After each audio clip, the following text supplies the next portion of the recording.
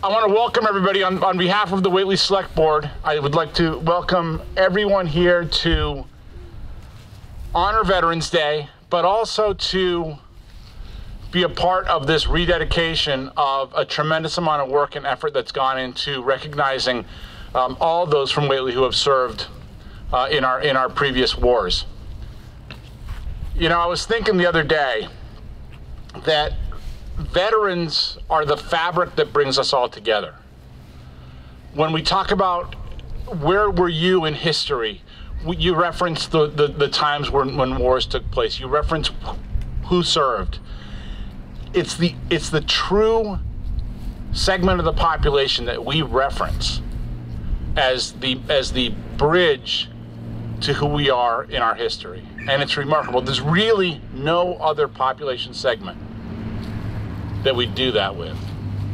And that's testimony right there to why Veterans Day is so important, because these people have served, these people have been community members, and they have reminded us, and I see this all the time with the involvement of veterans, they maintain their commitment to community. And it's something that we sometimes forget in this society, the importance of community. And their service is not just when they put on the uniform from the day they put it on to the day they take it off officially, but it's that community spirit and effort that I think we also should remember, because it's in their DNA. And I want to thank all veterans for that DNA, if you will, because community is really important. So my name is Jonathan Edwards, for anybody who doesn't know that. Maybe, I don't know. I want to thank the committee, and I'm referring to notes here, and it's throwing me off because I rarely refer to notes, and so I'm off my game a little bit. And if I have to put on my glasses, I apologize. The committee who put this all together, Alan Thackeray, Larry Ashman, Ray Belisle, and Jim Ross, they all deserve an incredible round of applause for the work that they put in.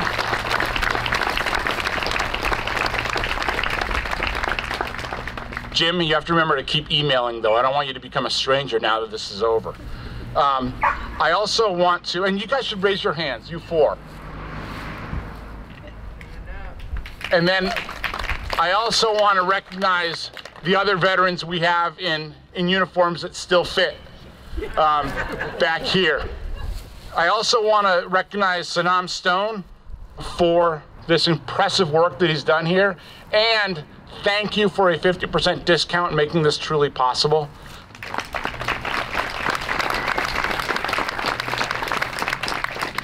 I'm gonna skip a name here and go to, I want to recognize AJ Bear from Snow's Landscaping. I want to recognize the incredible contribution that Ruth Leahy made. She contributed funds from a fund that was put together in the memory of her late husband, and this was her goal since his passing, and so thank you so much for that. I also want to recognize that, again, none of this happens without the Community Preservation Act. The CPC made sure that this project had enough money to not just be okay, because okay isn't okay. They made sure that there was enough money to make it a wow. And so Alan Sanderson, as the chair of the CPC, he drove putting the money in place to the tune of about $21,000. He was a true leader in making sure that funding was possible. Donna Wiley and Judy Markland, are you guys here? I see a hand, but I don't know. Oh, it's Donna. You know, the work that they put in to try to maximize the funding that this program got, or this project got, the time they put in to this and other things that make community important in Whately is phenomenal, so thank you. Historical Society, Derica Smith. Where's Derica? Is she here? Part of the coolness of this is that it's an expansion. We've had names from World War I, World War II, Korea, Vietnam. But we never had names from French and Indian War, Revolutionary War, Civil War, War of 1812. And the amount of time that she put in to find 300 additional names. And let me tell you, because we were part of Hatfield at one point, to make sure that, and hello to a Hatfield former select board member here, to make sure that the names were actually Whately geography. It's an amazing feat that they did. Sort of the last person I want to thank, because he really did drive this. We've been talking about this for 4, 5, 6 years to make this happen. I also want to thank the Whately Inn because they've been a great partner for this to happen. But Keith Bardwell, this doesn't happen without him pestering us on a regular basis and working with Jim to make sure that it works, and to have his crew. It's just been, his work has been endless. You know, Keith, I'm pretty sure you've got family members that will be added from the Civil War, which that tells you who runs this town. The Bardwells are part of our Whately. So think about it. The guy who drove this, and I don't think he drove it because he wanted his great-great-great-grandfather to be on the plaque. He wanted it because it's important to Whately. And the fact that his family goes back probably before the Civil War, like 500 years, is a pretty amazing thing. So thank you, Keith, very much. All right, I'm going to speed this up a little bit. So people know, the plaques will be put in place soon. They are not ready yet, so when you wander around, you will not see the new plaques. They are in production right now, and they will be added, but they're making sure that that final names are added. But they will be, they'll be displayed on a flat-faced stones on both sides of the monument, the new plaques. We've also, something that's, you guys will love this, something that makes this unique, perhaps not just to Whately, but the norm is not to include members of the Army National Guard, Air Force, and Naval Reserves, because according to Jim, and I just learned this, they are not considered veterans. In Whately's eyes, those people who served in those branches while they were residents of Whately are absolutely veterans, and they've been as important a part of that community and benefiting who we are and making us who we are as anyone. So we're adding those names, and good for Jim and others and the committee.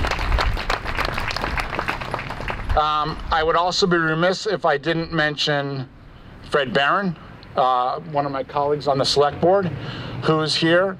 Former select board members Alan Sanderson, Fred Orlowski, and I don't know whether I'm missing anybody else, and I apologize if I am. So now I am going to stop talking, and you guys will all be happy about that. And I would like to introduce a very dear friend of mine, our state representative, Natalie Blais.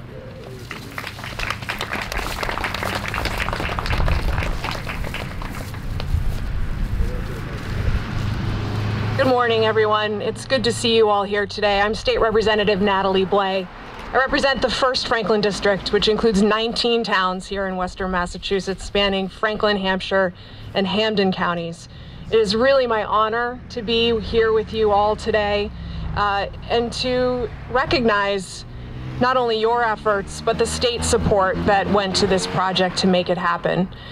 This has been in the works, as Jonathan mentioned, for a number of years now, since about 2018, if not before. And it started with a State Historic Records Advisory Board grant, according to the CPA application. So I did take a look at that and was very glad to see that we're not only using those CPA funds, but we are also able to access those other state resources to support this effort. I want to thank the Select Board, the Veterans Committee, Jim Ross, and your team. This is really incredible. The Historical Society and the CPC Committee, thank you very much for your efforts in making this happen. You can tell by how many people are here today that this is a true community effort. And the fact that you also supported local businesses like Sonoms and like Snow and Sons Landscaping really means something to the families in our region as well. This is really built with a lot of heart. and you can tell that this is the heart of this community. So I want to thank you all for being here today on this Veterans Day.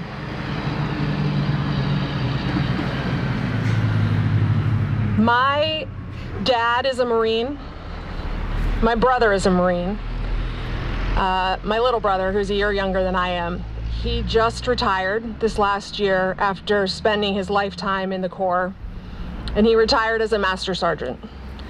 I have enormous respect for him, and he likes to remind me, not only by virtue of his service, but he actually tells me a lot too, that freedom isn't free. And this spot that you have provided, this space that you have provided, allows people not only to memorialize those that have been lost, but it also provides a space for us to reflect and to think about the service that so many of our military members provide to us, and not only them, but their families. And so I just want to recognize that here today on this Veterans Day, that to thank the veterans who are here, and also to thank the families that give so much in support of our country. So thank you. Congratulations to the town for pulling this together. This is really extraordinarily beautiful. And thank you for giving this to our community.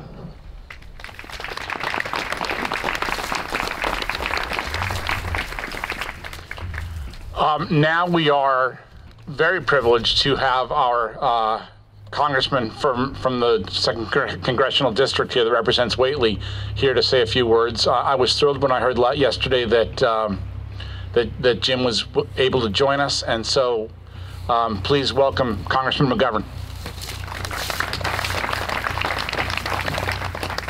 Well, let me thank my friend Jonathan Edwards and the Select Board here. I want to thank Jim Ross and the committee. Thank you for all your incredible work. I too want to acknowledge Sonam Lama. I met him, and his son is here as well for the work that he has done on this memorial. Snow and Sons, we're grateful. I want to acknowledge your town administrator, Brian Domina, and the incredible state rep, Natalie Blais, who's my dear friend. Let me first of all make an observation as I look around here. You all look good, really good. It's so wonderful to be in person and to see real people like we are all gathered here today. And it is so wonderful to be here as we rededicate this important memorial here today. You know, this is a community that cares deeply about our veterans, as evidenced by the fact that so many people are here today on this beautiful day with this breathtaking view. This will be a spot that people will come time and time again and remember those who pay the ultimate sacrifice for our country. And on Veterans Day, politicians tend to say a lot of very nice words. And I think that's important. But even more important is for us to take concrete action to support our veterans.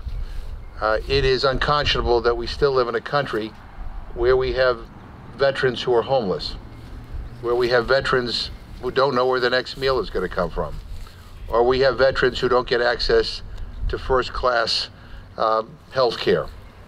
I just came from Leominster, where we talked about the creation of a new clinic where we just built in Worcester to help veterans in central Massachusetts. But the bottom line is that if we all truly believe the things we say every Veterans Day, we need to work harder to create a country where our veterans are cared for, where our veterans are respected, where our veterans have the dignity that, quite frankly, they earned and they deserve. I'll just close with this. I'm the proud dad of a son and a daughter. My son is now 23, my daughter is 20. But there isn't a day that goes by that I don't thank God they were born in this country. I still believe with all my heart that this is the greatest country in the history of the world. I don't say that out of any sense of false patriotism. It is just what I deeply believe, that they can grow up in a country as free as this country, a country where we constantly strive to be better. And so on this Veterans Day, I just want to say to all the veterans, thank you. Thank you for your service to this country. And I pledge, and I know all of our elected officials here join me in this, that we need to do better.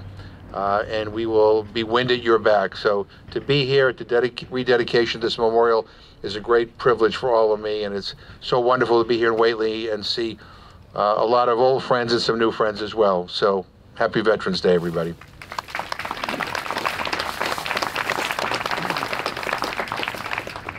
So now we get to hear from the person again who drove this from the early days. You know, Jim Ross, you've been a friend of my family's since we came to Whately 40, 50 years ago, whatever it was now. And I can't think of a better person to have made this happen. So thank you, and the floor is yours.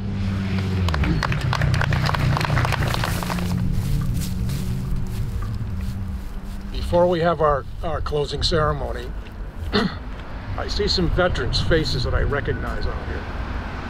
I would like you to come up on this sidewalk.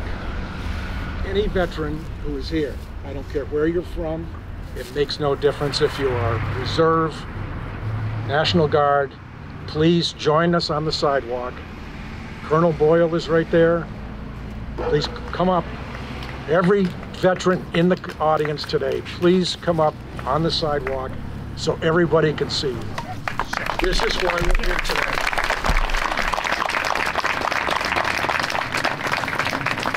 Thank you, gentlemen. We're going to have our national anthem performed by Megan Murphy. We're going to have a three-shot volley first from our VFW post 3295. Commander,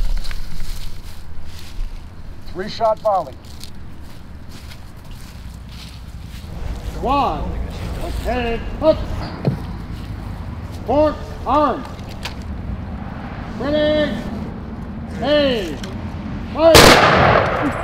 Aim! Fire!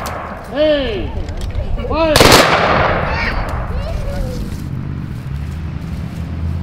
Oh, say, can you see by the dawn's early light what so proudly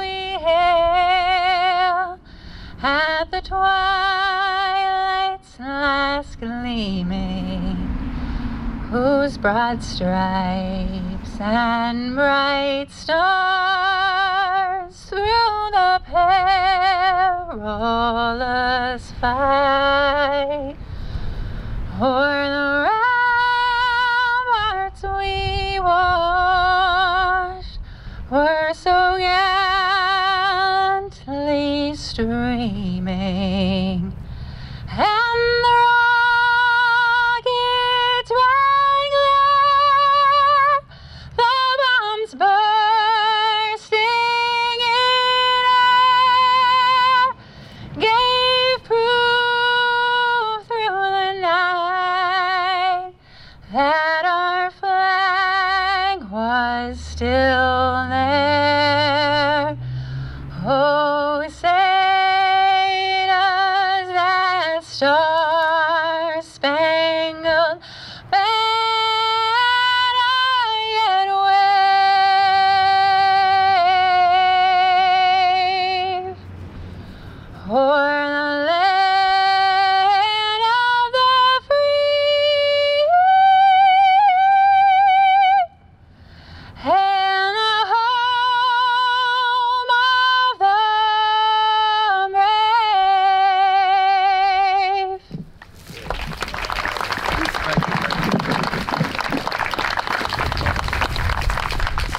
You done? All right.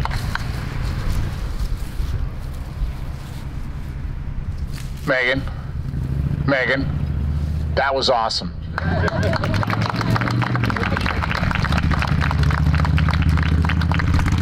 You girls be proud of your mom, because she is a good singer.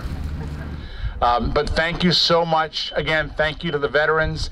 Thank you for Representative Blais and Congressman McGovern. It is always great to see you guys. You guys are welcome in Whately anytime.